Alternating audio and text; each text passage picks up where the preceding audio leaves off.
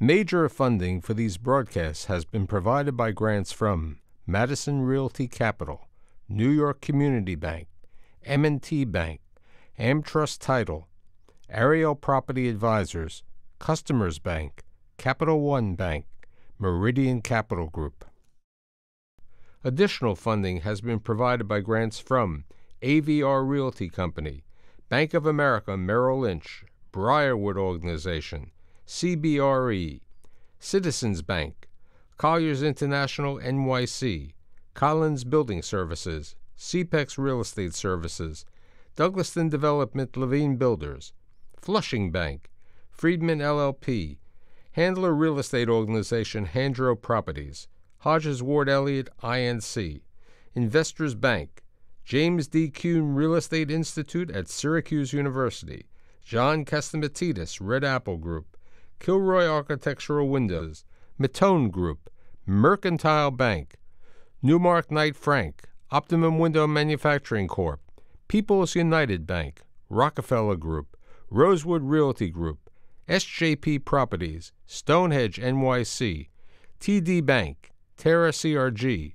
the Merengoff Family Foundation, the Moynihan Organization, Moynihan Capital Partners, and these friends.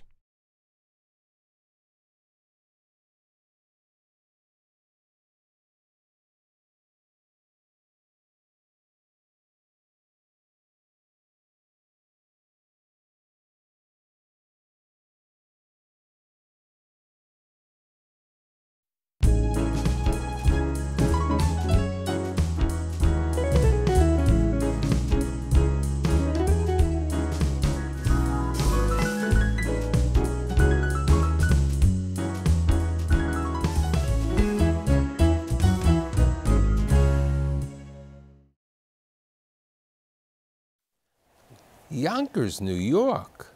I mean, what, 10 out of 12 kids. What a small little Irish family. Guy doesn't know anything about cooking. Self-taught cook. Iron Chef, beats Bobby Flay. Runs the best restaurant in Westchester. I have Peter Kelly. Oh, I failed to say also the proprietor of a leading vodka, which we will have later on. So well, what are we waiting for? No. It's the end. It's the end of the show. Okay, so tell me about the grandparents. So, on my father's side, they came in, you know, they're immigrants from Clare, County Clare in Ireland, came in through Canada. I'm sure legally. Any idea why they ended up in Canada? Do they have relatives there? They did. They knew somebody. I think there was some friend from the area from Clare. So this is Grandpa? Yeah, this is my grandfather. Came here, settled in Yonkers. Any idea why Yonkers? Well, you know, that's like another county in Ireland, Yonkers, especially in those days. But I don't know how they found it, but they found it. Thank goodness. So that was Grandpa, okay? That was Grandpa.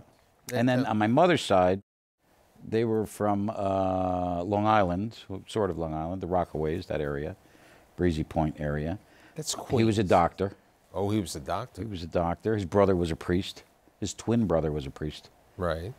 And they managed to have, my grandparents, 8 children, 6 of which went into the clergy. Dad, you told me, went to college. He was in the Navy. Yeah, he went to Fordham. Was studying in the priesthood at Cathedral for a while also, but then was enlisted in the Navy and worked in naval intelligence and pilot in the Navy. So. And then he comes back to Yonkers. And he comes back to Yonkers. I guess he stopped in Long Island first to pick up my mother. But how did he meet her? This was the Yonkers guy, and Breezy Point was the Queens guy. Okay. Well, so that was the lace curtain. My mother was lace curtain Irish, and my father was shanty. What is lace curtain? Oh, wait. It was... You had lace curtains in your windows. Right. My mother's family, you know, father was a doctor and a professional, and they lived out at the beach. That's where their home was. My father's family used to spend a week or two out at the beach in the Rockaways in the summertime. That's where they met. My father always said, who was a Kelly, Francis Kelly, my mother was Harriet Murphy. She went from bad to worse. She went from being a Murphy to a Kelly. So, so when did Mom and Dad get married? So I guess they got married in the 50s. They had 12 kids in about 20 years. you know, we got a twin set in there. So Okay, and now you said to me Dad became a life insurance salesman, or at that time, a death insurance salesman. right, he worked for Mutual of Omaha as a life insurance or death insurance. The Lion King, the Lion. Exactly, Wild Kingdom. Wild Kingdom. We watched it. We had to. It was required of us. Part of that. But yeah, he worked. He always had a second job, also doing something or other to you know, make sure there was enough dinner. Now, Which there never was. When you moved, most of us got in trouble and got sent to, you know, to our room without dinner at night because there wasn't any. Wait a second. You lived in the projects in Yonkers. Yeah, we did in Schlobaum in Yonkers for a few years. You know. And then how do you elevate to go to Croton on the Hudson? Well, that was a big deal in the 63 or 64. My father found a house up in Croton. It was a sleepy little bedroom community, and we were out in the country on Mount Airy Road. I mean, we had woods forever, and you know, found a big house up there. You know, I mean, we still had to share a room, but it wasn't now 5 and 6 to a room. Besides the fact of the large family, it was like every week there was more priests over there. The Dominican priests, the Catholic priests. We had the nuns, you know, over there. The Franciscans. We had everybody.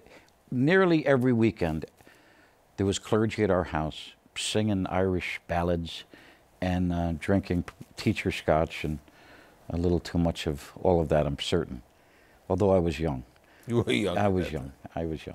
But, you know, we all went, you know, as everybody did in those days, to Catholic school, parochial schools. So let's talk about, you know. Because you moved from Yonkers when you were a young kid. I was in first grade. Okay, so you're in Croton and you go to parochial school. Yes, Holy Name of Mary. Later on, you get to work in the paper route. Yeah. You built a successful paper route. Maybe that's... I did. So in 5th grade, I get you know, you were allowed to work in those days young. So I get offered this paper route that has no customers, but they're building Amberlands, which was this massive apartment complex just outside of Croton.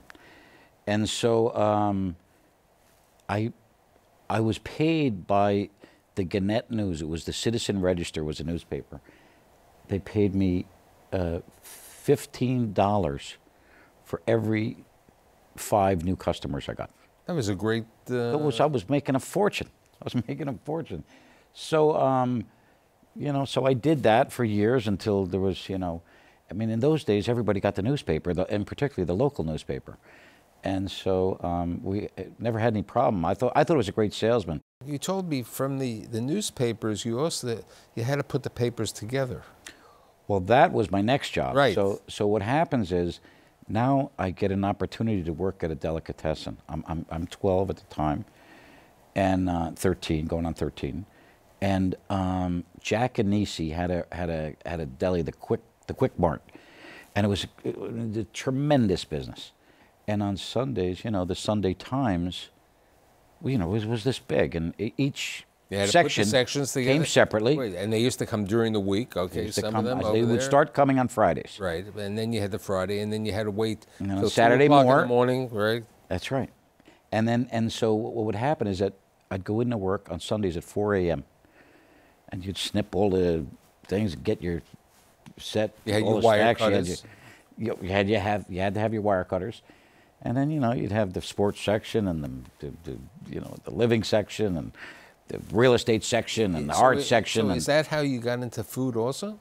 Well, because in the room I used to put all the papers together with, there used to be a pot that was as tall as me of meatballs, because it was a deli and they sold meatball heroes. And there was always this huge pot going every single day in tomato sauce. They were terrific meatballs. I have to say, this is before meatballs became, you know, trendy. And, you know, we'd snatch a few meatballs here and there and do the papers. But I got into food because, you know, from a big family, food was always an important thing, because it was a big family, there was always a celebration coming up. It was either somebody's birthday or somebody's anniversary or first Holy Communion or a graduation. I mean, it was always something. And that meant we were going to eat good.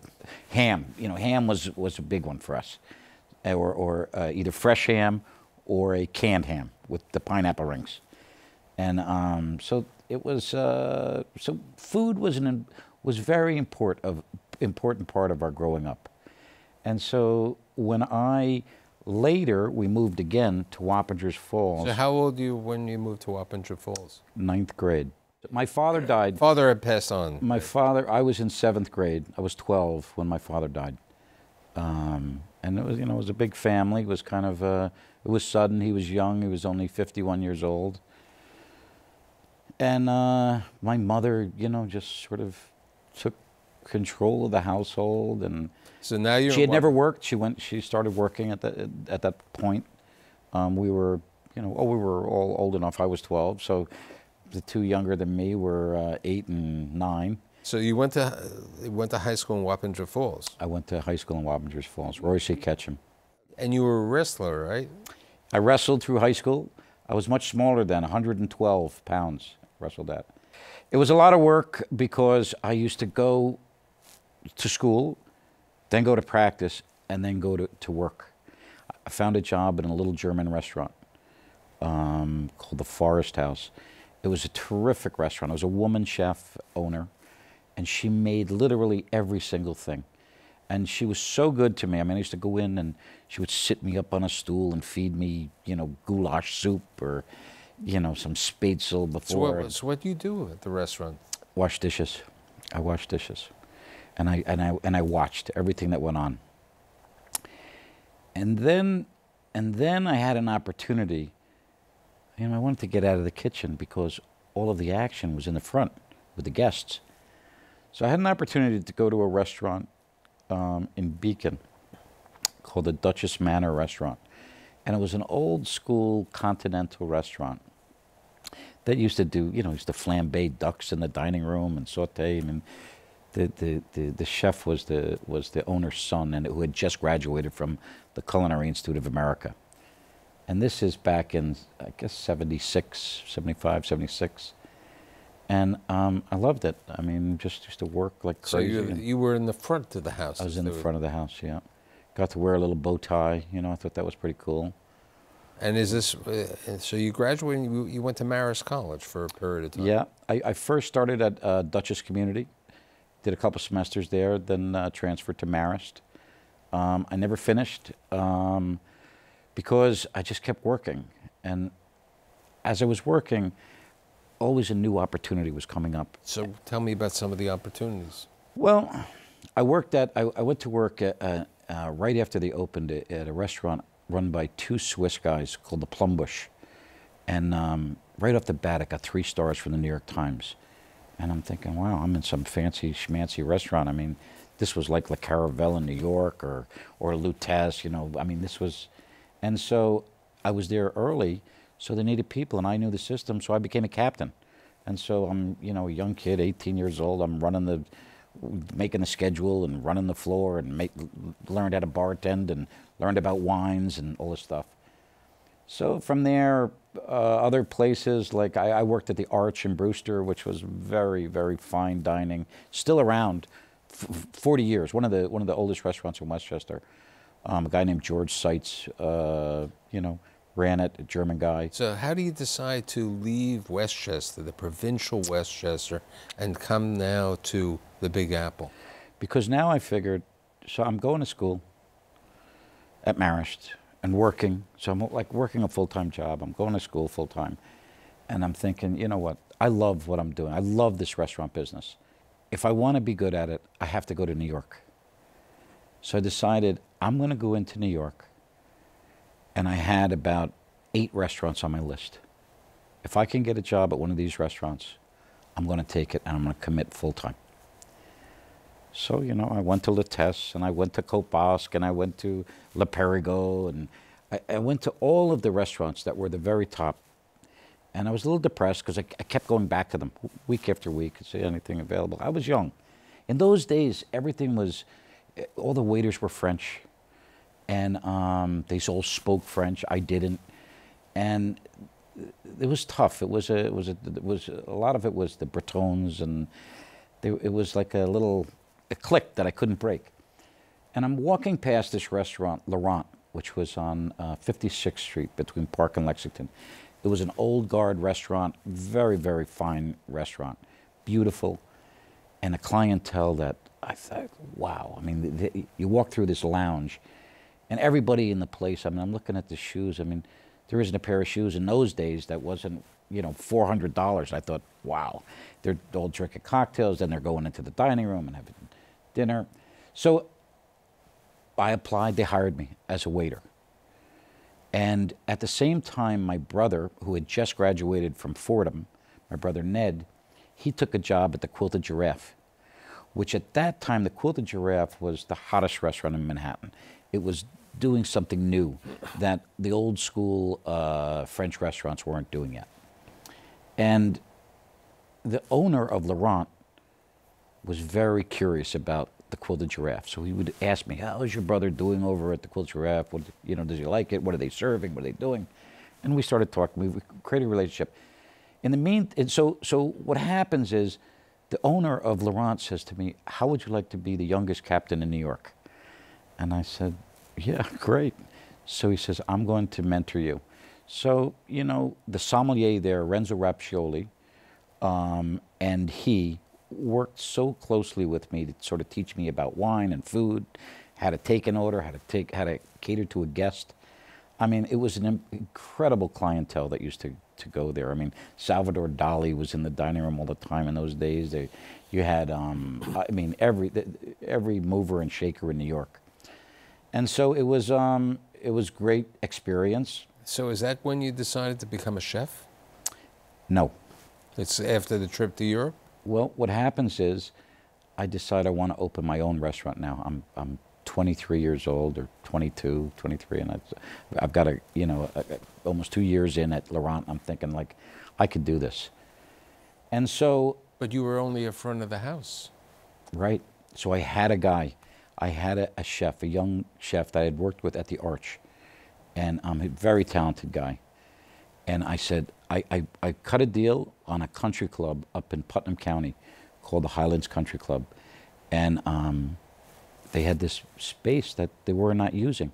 I said, I will take care of your food service, do your burgers and grilled cheese sandwiches and club sandwiches. Also, let me run a restaurant. But I want a public restaurant. And so they agreed. I put my name, my middle name, Xavier, on it. It was Xaviars at Garrison. And this guy was going to be the chef. We go out to celebrate. We wound up getting into a very stupid conversation about, I was explaining to him how I wanted to break the wall between the dining room and the kitchen so that we could work together as the chef and the host of the restaurant. And he was like, no, you take care of the dining room, I'll take care of the kitchen. Don't worry about what I do. I don't need you to tell me what to do. And I said, it's not a question of me telling you what to do. I want to tell you what the guests want and how they're interacting with the food and all that stuff. Anyway, we got into this big, ridiculous thing, and I said, you know what? I'm going to learn how to cook myself because I can't be at the mercy of anybody. And I remember at other restaurants, the chefs were crazy. And I used to think, like, how could that owner take that from that pastry chef just told him to get out of the kitchen? He owns the place. And I said, I never want to be in that position. And I said, I'm going to learn how to cook. And I did. I got the books out. Jacques Pepin taught me an awful lot. And you started running the restaurant. Now, at this time, Zagat? Well, so we opened in '83. Right. I was in the kitchen.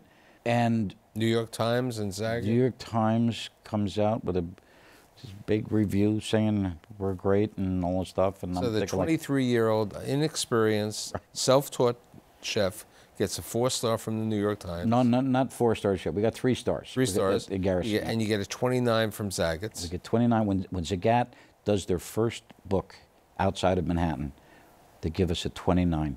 And Tim Zagat calls me beforehand and says, listen, I know you consider yourself a French restaurant, but we'd like to consider you a contemporary American restaurant.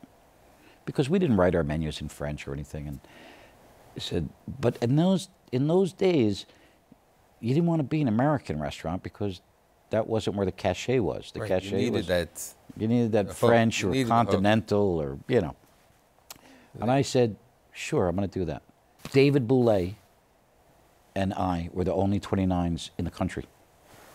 So what happens next? What's the next restaurant? I decided to open a restaurant in Rockland County, Xaviars at Piermont. This is 1987.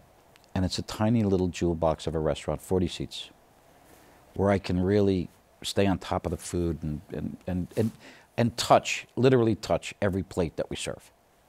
A big review comes, and all of a sudden, you know, we're booked out, you know, 2 weeks in advance during the week, and on the weekend, a month out. And I'm answering the phone in the kitchen. I mean, the phone is in the kitchen. I answer the phone. I check the codes. You know, it was crazy, but it worked. We developed such a loyal clientele. They were very good to us. So when do you decide to go back to your roots of Yonkers? So we opened Xaviars at Piermont in '87.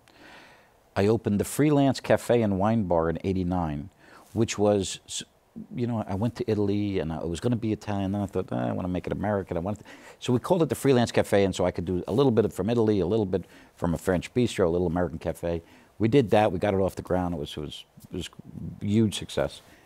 And then I wanted to open a larger restaurant. So Restaurant X and Bully Boy Bar in Yonkers, the Bully Boy had been around for 40 years. And the owner was tired, wanted to get out, and I took it and we redid it and opened that up. And it was a very large, 250-seat restaurant.